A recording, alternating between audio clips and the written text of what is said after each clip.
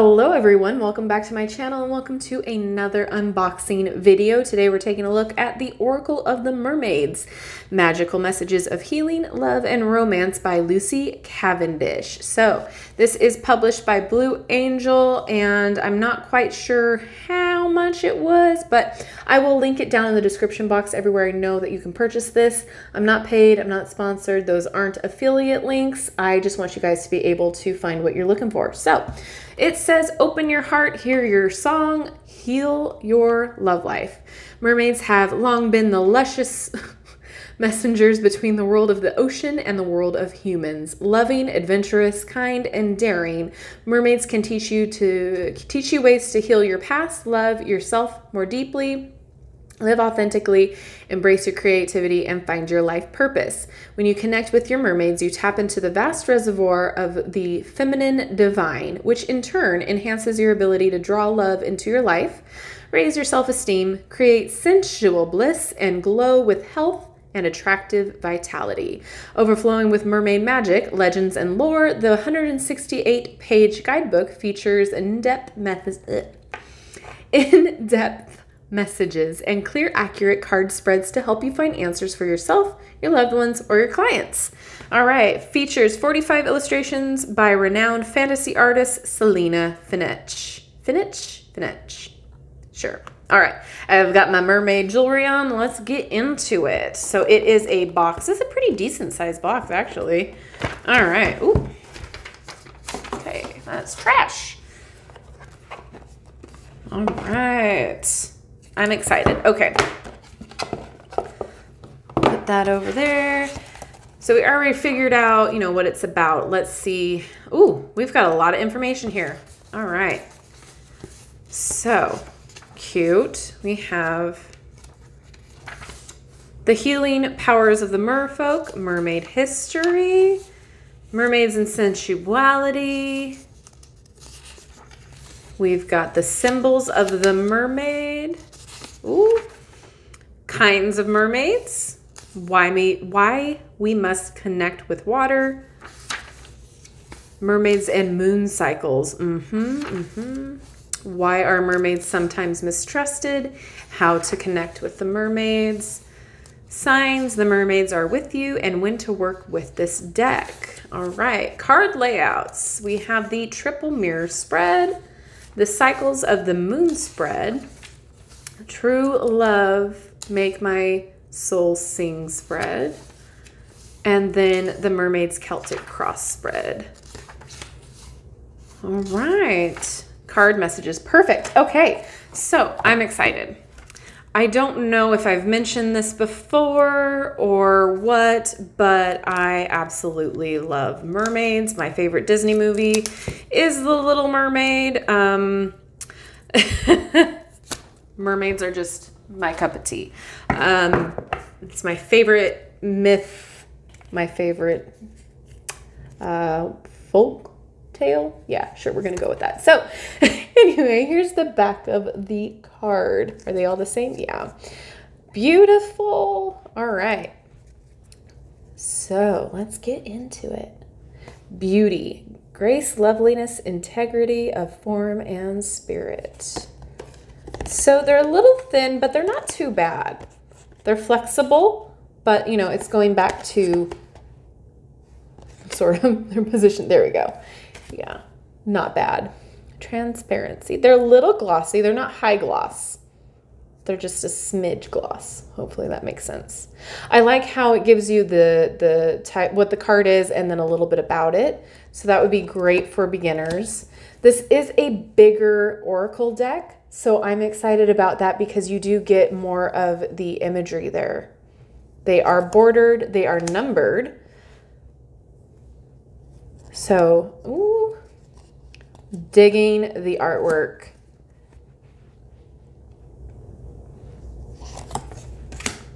Ooh.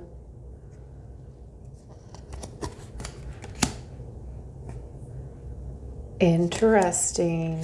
Oh, sweet.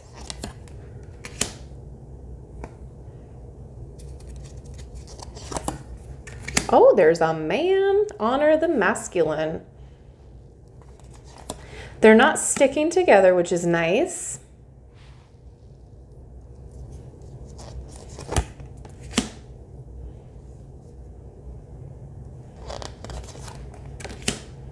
Oh.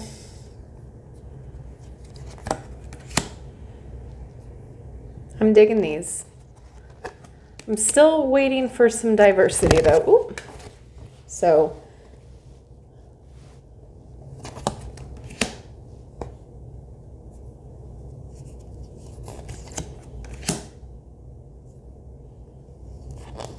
it's absolutely gorgeous.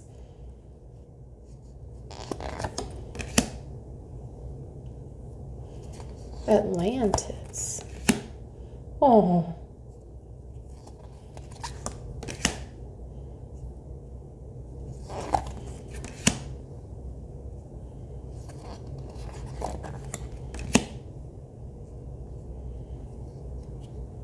Jellyfish are cool. Wow. Oh. So sweet.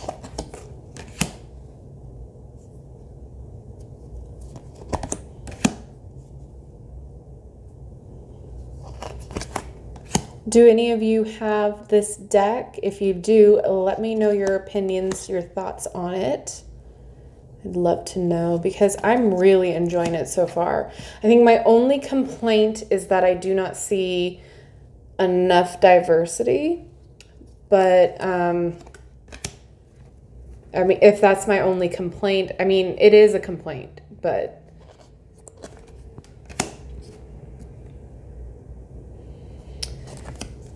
other than that, everything is really awesome. I do enjoy this deck.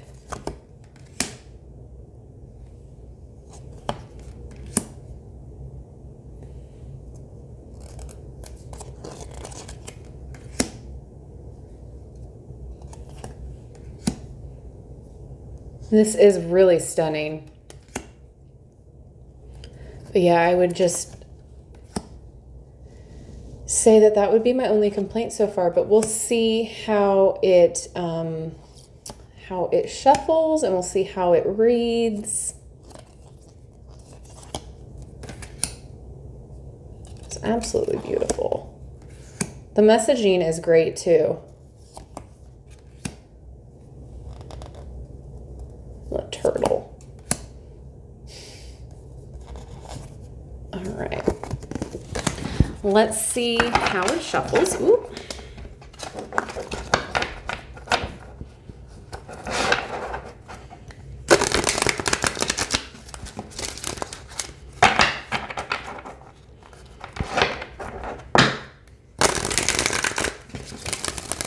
Not bad. No complaints. They're not sticking together. All right. Is there a card that's going to fall out for me? That one. All right. So let's see what this card is and how it reads in the guidebook. We have Water Flight. Heaviness lifts, burdens are cast away, and weightlessness. All right. Let's go ahead and see. Number 14. Oh, look at that. All right.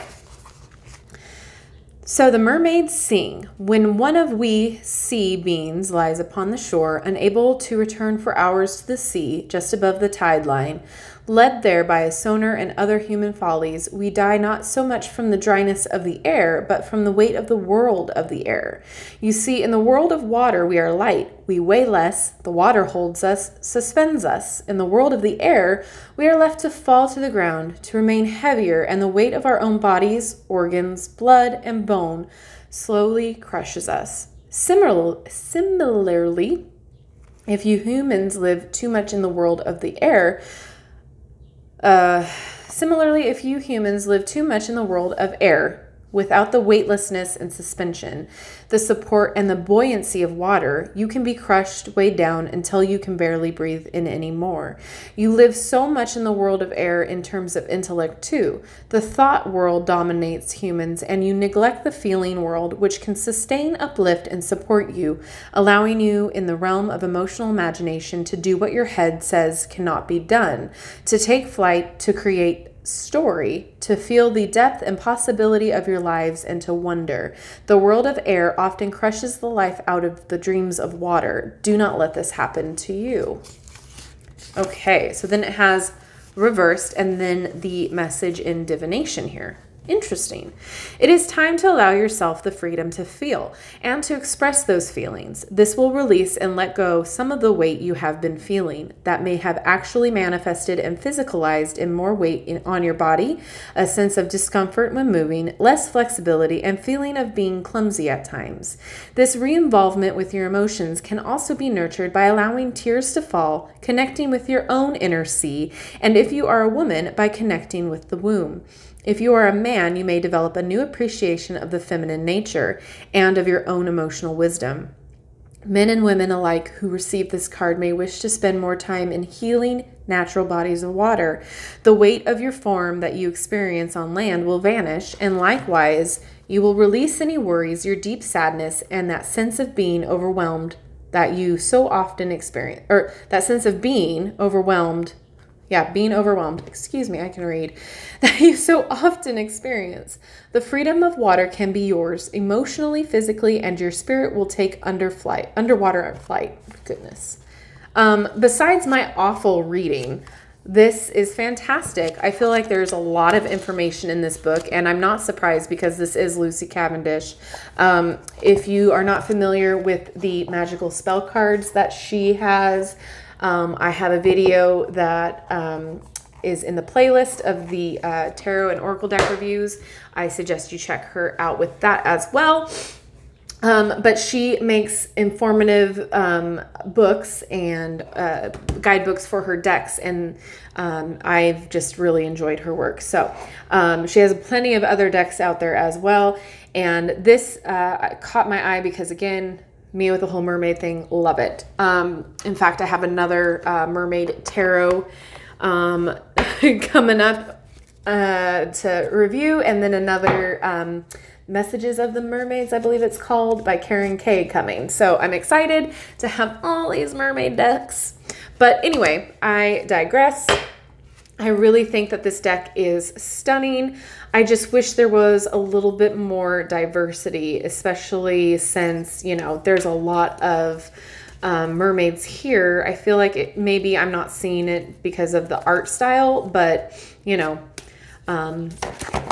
tarot divination in general is for everyone. So it's nice to see that being represented in a deck. So otherwise, beautifully stunning deck. I feel like there's a lot of information in here. So if this is a deck that calls to you or you're feeling drawn to it, I highly suggest you pick it up. It's not that expensive. I don't remember paying too much for it. It was either $23, $24, something like that. But you are paying for the quality of the information here. There's a lot there, and the artwork is stunning. The deck itself is great. The cardstock is totally fine, in my opinion. No complaints other than that one. But yeah, let me know what you think down in the comment section below, if this is something that you already own or if it's something that you have on your wish list. What are your thoughts and opinions? I'd love to hear them. Don't forget to like, subscribe, and hit that notification bell on your way out of this video either. That way you'll never miss a video upload from me. Thank you so much for watching, everybody. I so appreciate you all. Have a wonderful day, and I will see you in my next video. Bye-bye.